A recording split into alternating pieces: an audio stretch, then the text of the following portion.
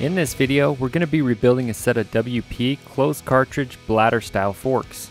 These forks were introduced back in 2007 on the KTM SX models and came stock on the XC models a year later. The forks ran through 2013 on the XCs and 2014 on the SXs, and in 2014 some Husqvarna and Husqvarna models also came stock with this dual chamber fork. If you look at the fork cap, you'll see two Phillips head screws, one to access the inner bladder and one used to bleed excess air out of the fork. You'll also see that it has grooves in the inner cap for the special tool used to separate the inner and outer fork caps. You'll also have compression adjustment on each fork cap. Don't confuse this fork with WP's newer closed cartridge fork, the 4CS. The 4CS is a 4-chamber system and has a slightly different looking fork cap. This newer fork design also separates compression in the left fork, and then rebound is all controlled by the right fork, so just keep that in mind if you're unsure of what fork your bike is equipped with. To service these forks, we're going to need a few standard tools along with a few specialty tools which are available through our website. We'll also need 2 quarts of fork oil, some high quality grease, and a new set of high quality fork seals as well.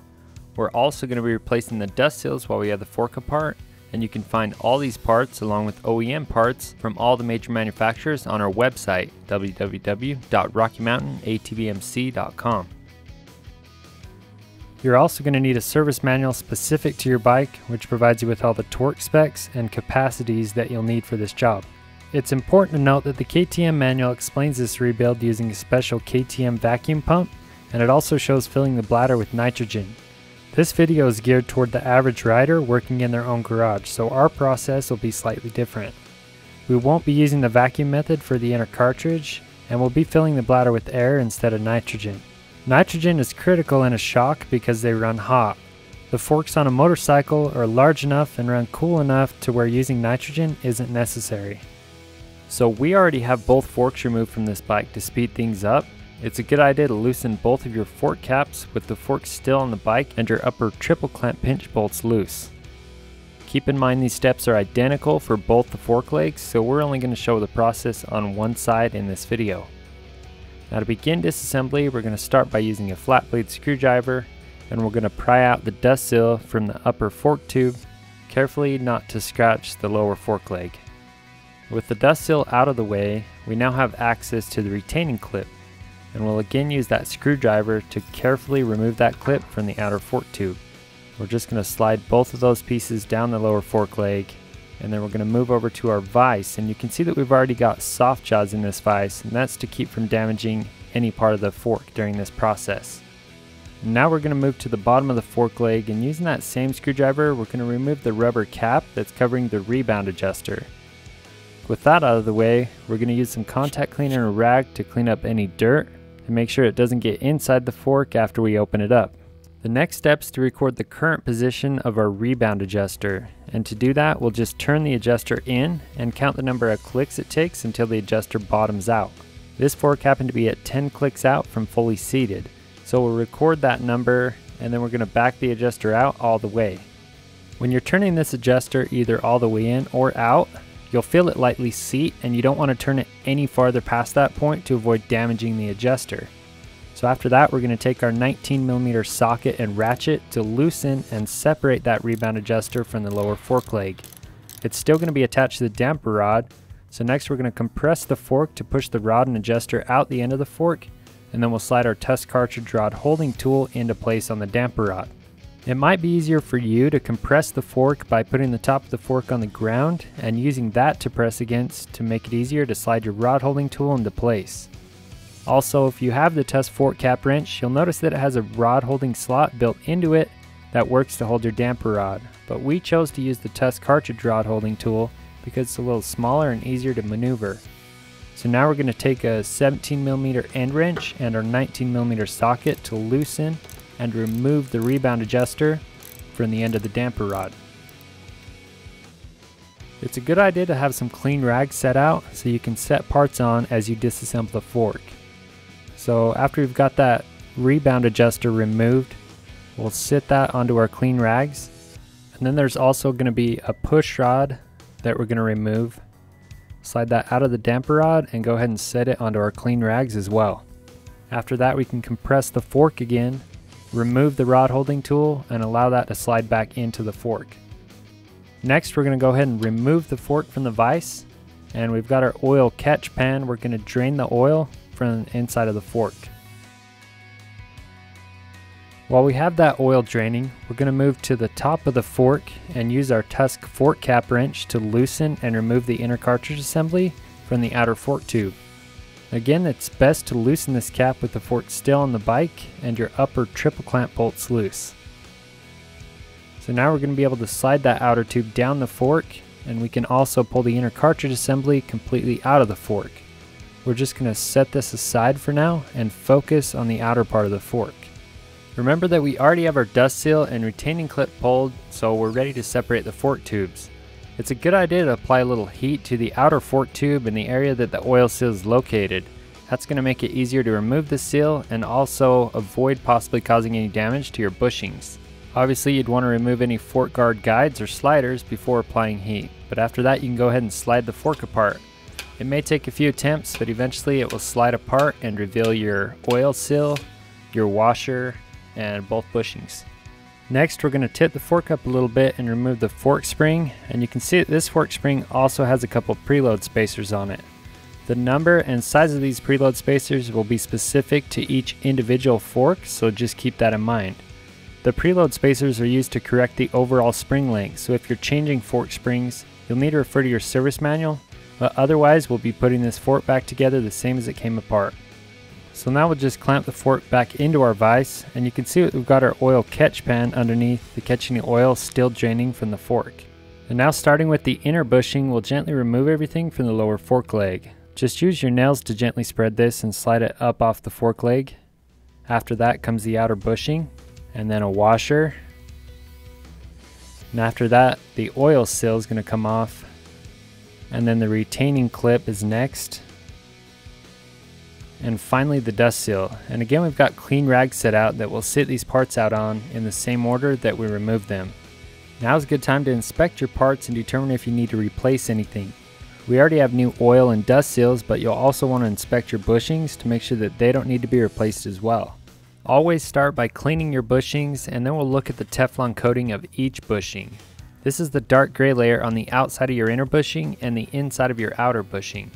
We're looking for any sign of wear or scarring, or any small metal particles that are stuck to or embedded into the Teflon coating.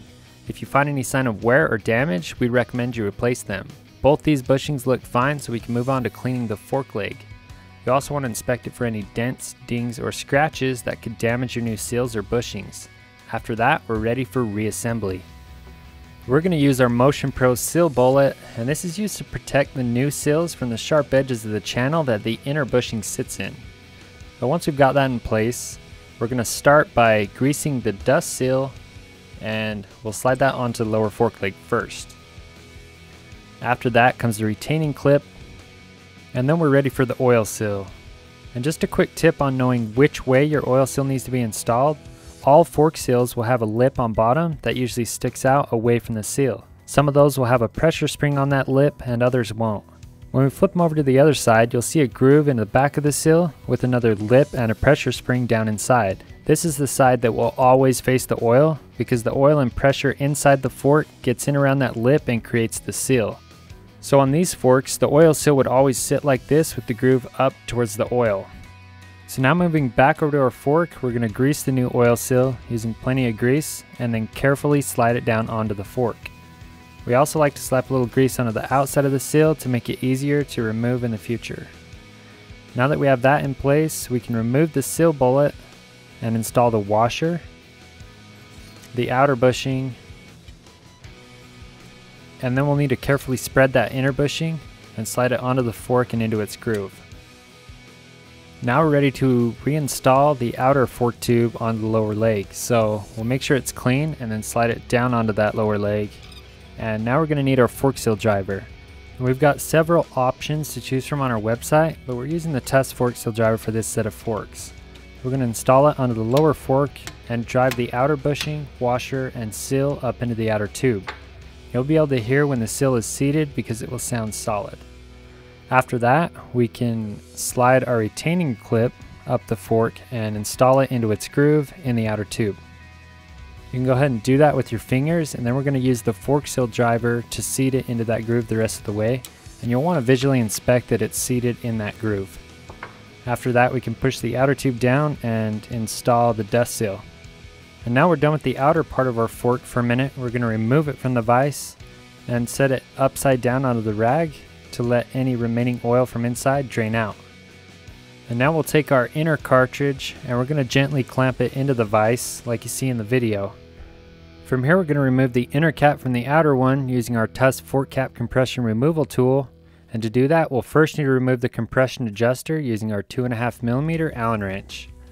And once we've got that out of the way, we're also going to remove the access screw to the inner bladder, and that's the screw that's located closer to the center of the cap. So we'll go ahead and use a Phillips screwdriver to remove that. You'll also find a small O-ring underneath that screw that you'll want to keep with the screw. Next, we're going to take the Racetech shock nitrogen needle, and we're going to use this to bleed the air out of the inner bladder. So we'll go ahead and pierce the bladder through the center of that access hole, and you'll hear the pressure release once you've made it all the way through. After you let all the pressure out of that inner bladder, go ahead and remove the needle and put the cap back on it. And now we're ready to separate the inner and outer fork caps. So again, using our Tusk compression bolt removal tool and our Tusk fork cap wrench, we're going to use both of those to loosen and remove that inner bladder and cap from the rest of the cartridge assembly. Once we've got that backed out all the way, we'll be able to pull that cap and bladder assembly and sit it onto our clean rags. From here, we're going to remove the cartridge assembly from our vise, and we're ready to drain the oil from inside. So we've got our oil catch pan. We're going to tip that upside down and pump the damper out a few times to help push that oil out. And after we've got most all that oil out, we're going to sit this cartridge assembly upside down on a rag and let it drain for about 10 or 15 minutes to let any extra oil still inside the cartridge drain out. After we've let that cartridge sit and drain for a while, we're going to reclamp it into our vise, and we're ready to fill the cartridge with fresh oil. So we're going to fill the cartridge to about here with fork oil, and you'll see later that we are intentionally overfilling the cartridge to get rid of as much air as we can. So after we've done that, we're going to move down and pump the damper rod through its stroke. This will feel easy at first, but as oil fills the cartridge, you'll feel it get stiffer and have more consistent resistance as you pump the damper rod through its stroke. After about 3 or 4 times, you shouldn't feel any more air in the system. So we're going to leave the damper rod fully extended, and we'll let that cartridge sit for about 10 minutes to allow any air bubbles in the oil to raise to the top before we reinstall the bladder. You may need to add a little more oil to bring the oil level back up, and then after we've let it sit for about 10 minutes, we're ready to reinstall the bladder back into the cartridge. The bladder should be deflated when you install it, and you'll also want to have an oil catch pan underneath the fork. This is because we're trying to eliminate any air in the fork, so because we've overfilled it with oil, it's going to spill out as we install the bladder. Again, we'll use our Tusk compression bolt tool to tighten down this inner cap, and then we'll also want to torque this to the factory 22.1 foot-pounds torque spec. After that, we're going to remove the fork from the vise and re-clamp it with the filler port as the highest point. Next, we're going to use our 2.5mm Allen wrench to remove that filler port screw, and there's also going to be a small O-ring underneath that you'll want to keep with that screw. The point of this next step is to get the correct oil volume inside the cartridge and the correct air volume inside the bladder. So now we've got our Racetech needle mounted onto our Tusk digital suspension pump, and we're going to pump the bladder up to 7 psi. As we do this, it's going to expand the bladder and also push oil out of the cartridge, so we've got our catch pan underneath to catch the oil as it comes out. After we have 7 psi added to the bladder, we should now have the correct volume of oil inside the cartridge, so we can go ahead and reinstall that filler port screw and O-ring, being careful not to over tighten the screw. Next, we're going to again reposition the cartridge in the vise, and this time we want to locate the check valve at the highest point. That's so any air bubbles that are still in the system will work their way up and get pushed out. So now we're going to go back to our suspension pump and needle, and this time we're going to pump the bladder up to the manufacturer's recommended setting, which is 1.2 bar or 17 psi. It might take a minute to get up to that pressure, but when you do, We found that it's best to go 1 to 2 psi higher because it's going to lose 1 to 2 pounds as you pull that needle out. The next step is to bleed the inner chamber, and we do that by simply running the damper rod through its stroke, and you'll notice air bubbles come out of the bleeder valve as you do that. We're going to go ahead and do that 2 to 3 times, and you should also notice the damper rod extending all the way by itself after being compressed. Now we can move up to the cap and reinstall the O-ring and screw into the bladder access hole, and then we'll also reinstall the compression adjuster onto the fork cap. And now the inner cartridge assembly is ready to go back into the fork tubes, but before we do that, we need to make sure that the lock nut on bottom of the damper rod is threaded on as far as it can go to allow the rebound adjuster to thread onto the rod all the way. So now we've got the outer part of the fork, we're going to reinstall the spring and any preload spacers that came out with the spring. After that, we can install the inner cartridge assembly, and once you've got that in far enough, just slide the outer tube up and thread it to the outer cap. We're just going to hand tighten this cap for now because we need to get back into the fork to add the rest of our oil. So once you've got that hand tight, pick the fork back up and clamp the bottom of it back into the vise. And then we're going to compress the fork again and use our Tusk cartridge rod holding tool to hold the end of the damper rod out of the end of the fork. Now we can reinstall our push rod, and then after we've got that into place, we're going to thread our rebound adjuster onto the damper rod. And the rebound adjuster should bottom out on the rod before reaching the jam nut. So once you've done that, we're going to take our wrenches and we're going to back the jam nut up against the end of the rebound adjuster.